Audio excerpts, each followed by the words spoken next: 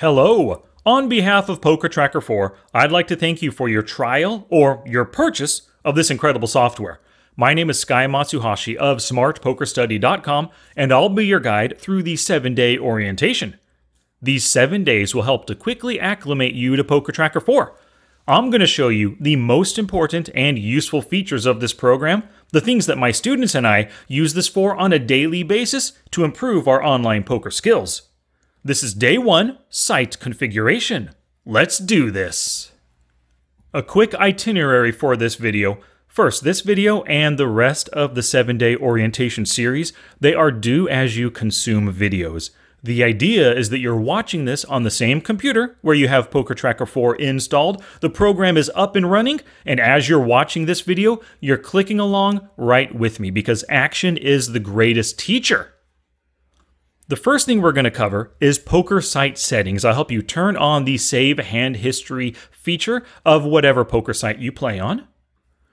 And we will go through the PokerTracker 4 site configuration next, and we'll do it the simple way with the Setup Assistant. I'll also show you how to turn on the Get Hands While Playing feature so you can start to develop that database of hands and utilize the HUD while you're playing. Speaking of the HUD, I'll give you a little HUD or heads-up display introduction, and I'll be showing you the default PokerTracker 4 HUD. And I'll show you where to find statistical information to start building your stat knowledge. Lastly, I'll give you an action step at the end of the video to prepare you for tomorrow's video. So let's make sure your poker site software is saving hand histories to your computer. I play on America's Card Room, which is part of the Winning Poker Network.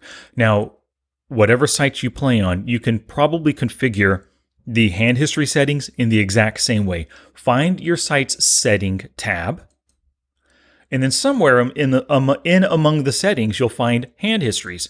Click on that, make sure hand histories is turned on. Write down or remember that destination folder because you're going to need it in the next step. Now, these are some of the other site-specific settings that you can do. Take a look at those if you want. But for our purposes today, for PokerTracker 4, this is all that we need. Turn them on, write this down, hit OK. Now, your poker site is saving every hand that you play directly to your computer. Now that we know your poker site is saving hands to your computer, it's time to configure PokerTracker 4 to start pulling those hands so that you develop a PokerTracker 4 database so you can start learning from your statistics, your win rates, and the hands that you've played. So when you first open PokerTracker 4, you're going to be on the Community tab right here. Plenty of information, things that you can click on, lots of different support options. But scroll down right now and go to Site Configuration Guides. Now remember, this is a do-as-you-consume video, so you should be clicking along with me.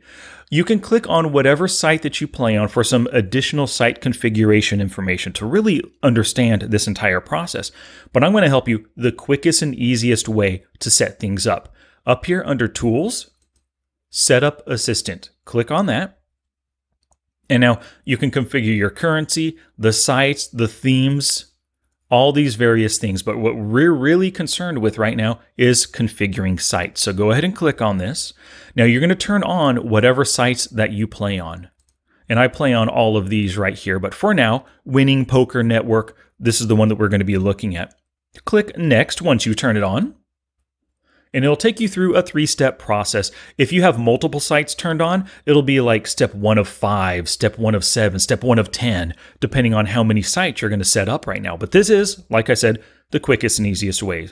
Now, the first thing you're going to do is set up the hand history directory. You can see this is the same thing as it was before, but if nothing pops up here when you see this page, just click Auto Detect, and it's going to find that hand history. Now, if you saved it in a very specific spot, like you didn't go by the default America's Card Room or whatever site, you're going to click Add and then browse for that hand history right here. Once you find it and it's entered in, hit Next. Now you're going to do your preferred seating. And the reason you do this is so that the HUD knows exactly where to put you. So in your poker site software, maybe on the 9 table, the full ring tables, you want to sit right here. You're going to set PokerTracker 4 up to be right here. If you choose to sit at the bottom, just click on that, right? Just make sure it matches what your poker site's setup is as well. Do that for all of the different options that you have for the various tables. And now this one, import options. So PokerTracker will attempt to import existing hand history. So maybe you've been playing on your site for 10, 20, 100,000 hands already, right? You probably want to import your existing hand history so you can already develop that database to start looking through and learning from your play. So turn that on, yes. Move files after import, turn that on, yes. You've got your main database right here, and just hit OK. Now for you, if this is the first time you've been using PokerTracker 4, first time hands are being imported into it, this might take a few minutes for you. As you can see, I've been using PokerTracker for a long time. The hands have already been importing as I'm playing. So for me, there's nothing. And now we are set up and configured. We're done and ready to start playing. Now that your site's configured, you're ready to begin playing. You're going to turn on the Get Hands While Playing feature. Very simple. Go to Play Poker, Get Hands While Playing. Turn that on so you could see under Import Status, some information starts to pop up.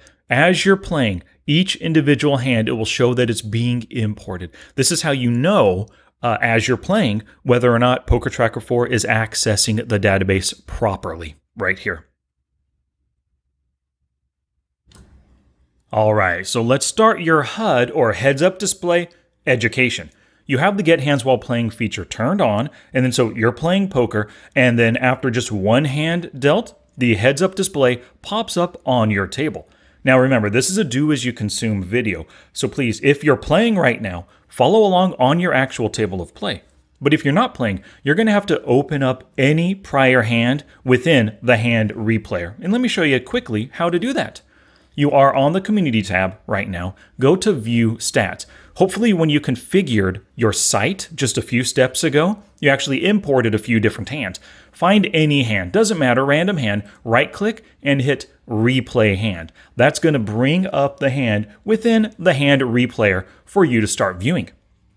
Now, the first thing you're going to have to do is, well, once the HUD pops up, it's going to pop up in its default position. And then you'll want to move the panels around so that you're not covering any table elements like the button right here or any bet sizes that your opponents make. So in the PokerTracker 4 icon, click that and hit Unlock Layout. That's going to allow you to click and drag the different HUD elements around the table to get them out of your way. And of course, so they're not covering any elements. And just kind of place them where, you know, it's visually appealing for you, where you want to see these various HUD elements. Now, once you've done that, once you've moved it to where you wanted, click the icon once again and hit Save Layout. Now, these panels are not going to be moving unless you click and choose to move them. What you could do as well, you could lock the layout if you want, but I always keep it unlocked so that I can move it around at a moment's notice. Maybe, I don't know, maybe the panel's covering up some kind of buttons as we're playing, and maybe I want to move it up here. So for now, just keep it unlocked. The other thing you want to do is click this button or click the icon once again. Go to Change Profile, and you'll see I have a ton of profiles because I've been creating various HUD profiles for a long time. But the ones that you're going to see as a brand new PokerTracker 4 user, you're going to see the default HUD, the Inspired by Harrington, the Legacy, the Omaha, the PT3 Classic, and I believe the Professional as well. You could spend some time going through these various HUDs, seeing which ones you like. But of course, today we're on the default HUD. Whichever HUD you end up choosing, you'll want to set that profile as the default for this table type. Once you do this, every time I open up a 6 max table, this HUD will pop up in the exact HUD panel locations where they are right now. So let's talk about the HUD for a little bit. The first element, this little square, is the note editor right here. If you have any notes on your opponent, you type them in here. Down here are the auto-generated notes. So it shows notes that, or it shows hands that went to showdown and how they played those hands pre-flop, how they played it on the turn. If there was any flop actions recorded, how they played that on the flop as well. Gives you a little idea of how your opponents approach their different hands. And of course, what I love is the color coding feature right here. He's a 24-17. I consider that a loose aggressive player. I will give him the orange color. That's my own specific color preference to denote loose aggressive players. This player right here, 25-0, loose passive. I mean, it's only been 4 hands, but he's looking very, let's look at this guy. 58-1. He VPIPs 58% of the time, raises 1%. Very loose passive player. I give them the green color to denote loose passive. So the other elements of the HUD, now this isn't a full HUD tutorial for you. I'm just going over the basics of the default HUD. Once you hover over any stat, it will give you some interesting or important information. First, the player name, Cruise On 43, and you can see that's who we're looking at here. Stat, VPIP, or voluntarily put money in the pot. The value is 57.55%. Now that's calculated over 80 times he actually VPIP'd over 139 opportunities to do so. And now this session right there, 75% of the time VPIPing, 3 out of 4 times against this player. Now over here, PFR, pre-flop raise, 3-bet is pre-flop 3-bet. CB 100 means C-betting the flop. He's done it 100% of the time, but it's only been 1 out of 1 opportunities. Here's the player name once again. Now it's always a good idea before utilizing any HUD stats to exploit an opponent, just make sure that the names match up, because sometimes when this player leaves the table and Bob123 comes in, this Cruise On HUD will still remain in place maybe for 1 hand or so.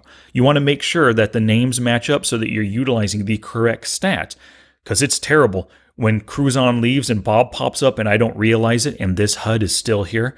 I might utilize these numbers against the wrong player and make terrible plays, right? Now, this is this number of big blinds. You can see I already have it in big blinds right here. Your display options, you might prefer dollars. So there's your dollars, but I always prefer big blinds, so I keep it under big blinds right here. Now, FCB is fold to flop C-bet. He's done it 57% of the time, which is 8 out of 14 opportunities. And right here are the number of hands I have on a player. The more hands you have, the more reliable the HUD stats in general. 790 hands against this guy, his numbers are way more reliable than 4 or 17 hands against these players right here. So where can you go to learn a little bit more about the various statistics? Because this might be the first time you've seen VPIP or PFR. Well, let's get back to the PokerTracker 4 homepage right here. Remember, we were on site configuration before. Go to the Configure menu and Statistics.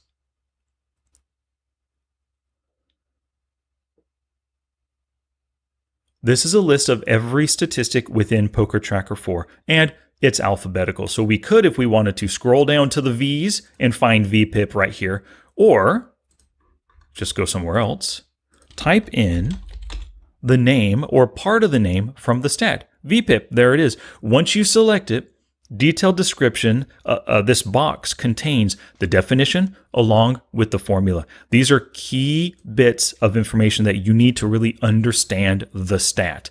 The formula for this, first, the definition is the percentage of the time that a player voluntarily contributed money to the pot, given that he had a chance to do so. Now that's a critical thing, given that he had a chance to do so. The formula is the number of the times player put money in the pot divided by the number of hands dealt minus the number of walks, because if you're in the big blind, everyone folds to you, you don't really want to count that within the VPIP percentage because you didn't have the opportunity to VPIP. They all folded to you. So we've got to remove those hands. So those are 2 key aspects of the details within voluntarily put money in the pot. And so for any statistic that you want to learn, let's say you don't understand 3-bet. Well, there's the pre-flop 3-bet. Oh, pre-flop 3-bet success. Whoa, 3-bet on the river. So many various 3-bet stats to help you differentiate between all of them. Just click on the one that you want to learn first, read up on it, and then switch to a different 3-bet stat as well. Read that as well, and you can kind of understand the differences between various stats that kind of sound very similar. So we end all of these videos with 1 or more action steps for you. Today, 2 action steps. Step 1 is to play 200 hands today. Of course, make sure you have that get hands while playing feature turned on. This is going to be very useful and necessary to help you get the most out of the day 2 video tomorrow, where we look at the results tab.